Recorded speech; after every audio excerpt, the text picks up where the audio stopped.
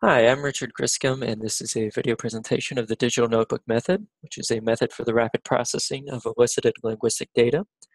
This is a project I've been working on with my colleague Manuel Otero, and in this presentation I will briefly be covering the main stages of the method.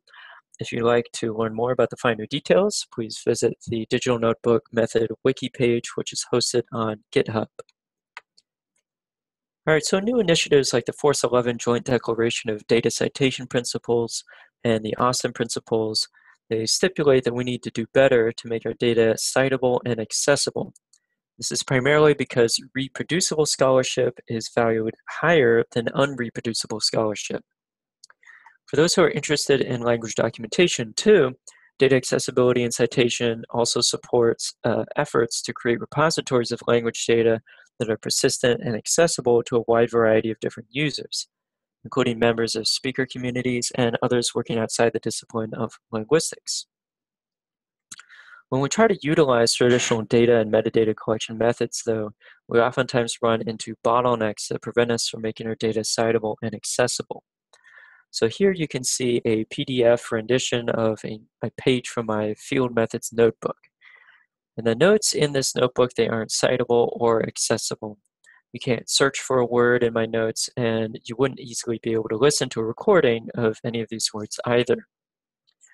So when we focus on the written form as our primary data, we run into these bottlenecks. Here's a recording of an elicitation session from my first year fieldwork in Tanzania. During this session, my goal was to collect a small number of words in the Assamjig-Datoga language. In this section, I was eliciting the word mushk, which means skins in the plural. And I was focusing so much on writing down the word that I wasn't really thinking about the recording that I was making.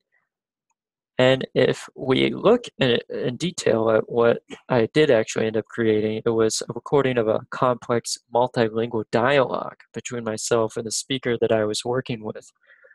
And the target words in this recording are technically citable and accessible, but because of the mixture of different kinds of data in the recording, it took me more time to make the data citable and accessible than it took me to make the data in the first place. So what I'm going to show you today is a method for creating and processing elicited data that makes it data citation and accessibility possible within less than half an hour after its original creation. So our goal in this method is to create something like what we see here. So each elicited item has a unique internal reference ID, which together with a persistent identifier that will allow you to cite each elicited item in publications and other materials. And the text data is also time-aligned and searchable, which means that anyone can easily find the particular section of recording that you have cited. So this method is called the Digital Notebook Method. It provides nearly instant access to time-aligned elicited data, and it scales up for large data sets, and it produces archive-ready and citable documentation in 3 useful formats. In order to do these things, there are some requirements, however. First is that you have to be working with a trained speaker who can consistently produce prompted elicited language, ideally with repetitions. You also need some basic recording equipment like an audio recorder and a headset microphone. You also need a computer and some basic software like IPA input software if you're doing IPA transcriptions, and a data merger program which is available on the Digital Notebook Method Wiki. So how does this method work? Well, there are 3 main ways in which the method differs from traditional elicitation methods. The first way is that text data is digital from start to finish. So that means that you don't have to digitize any non-digital data. Also, the recording sessions are structured, and they're structured in such a way that the automatic processing later on is possible. Then finally, the special software is utilized for the automated processing of that structured data. So these three things together, they make this method the most efficient method for processing elicited data. So now looking at the method itself, there are 4 stages. The first stage is the preparation stage. This is before you even meet with the speaker as you're preparing your session. The second stage is the elicitation stage. During this stage, you're working with the speaker to collect data and to make transcriptions and metadata. The third stage is the recording stage, when you make a structured recording that is designed specifically for automated processing. And then the fourth stage is the data processing itself.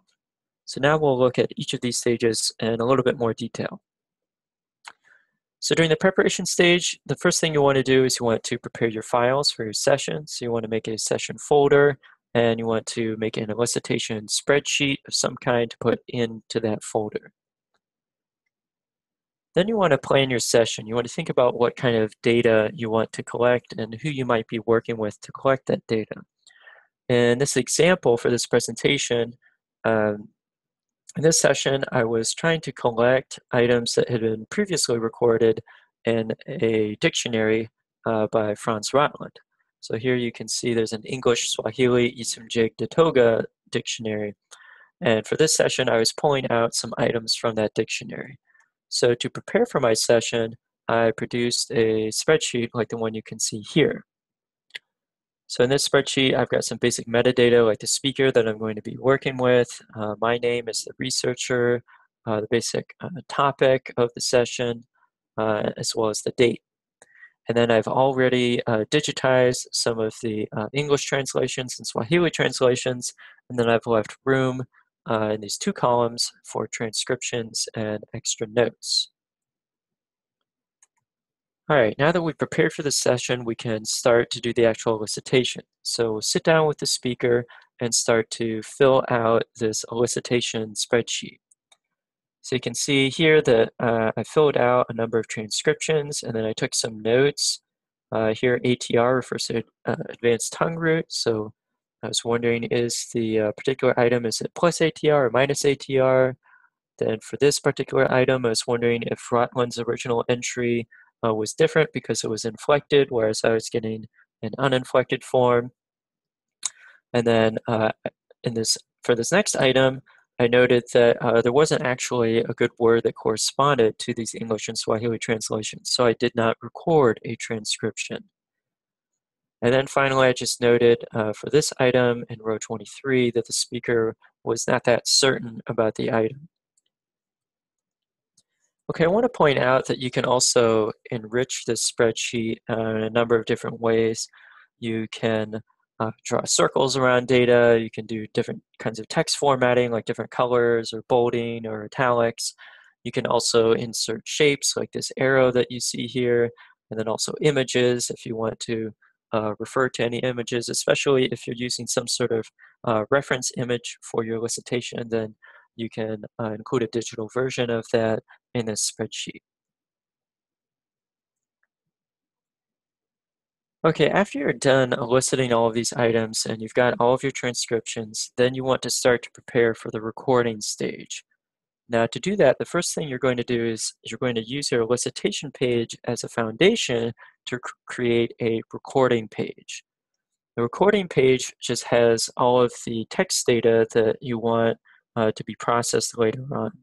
So that's going to include your English translations, in this case Swahili translations, your transcriptions, whether they're IPA or orthographic, and then if you want to include your notes, then those as well.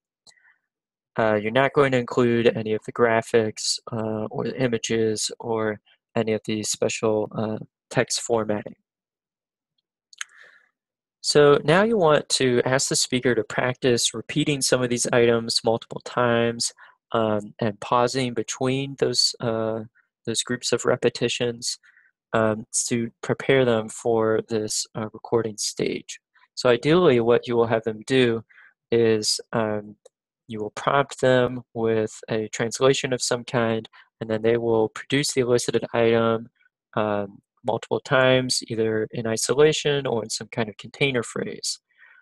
And if you're using a headset microphone, then hopefully the amplitude of the speech of the speaker will be significantly greater than the amplitude of your speech. And that will help later on with the automated processing. So you can see here, this is a picture of a structured elicitation session or structured recording with repetitions. So this is the ideal kind of recording that you will make through this method.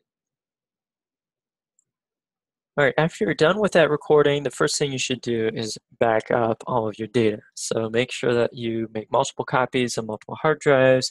You can also back it up um, to cloud storage, for example. Just back it up as many times as you can. Now we're going to begin the processing stage. So the first thing that we're going to do is we're going to use PROT, which is free computer software for the analysis of speech. Using PROT, you're going to open your recording, and then you're going to use this function called annotate to text grid silences to automatically segment the data. So you can see here we've got the audio recording, and then we now have segments on the bottom.